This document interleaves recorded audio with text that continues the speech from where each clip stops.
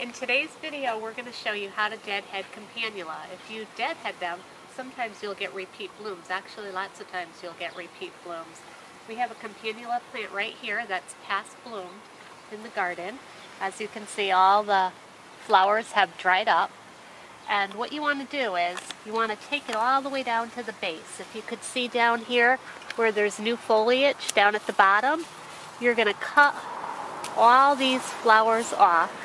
These past bloom flowers, and you see all the nice new green foliage on the bottom. What's going to happen is that's going to start to grow, and you'll eventually get new spikes coming from the bottom with new flowers.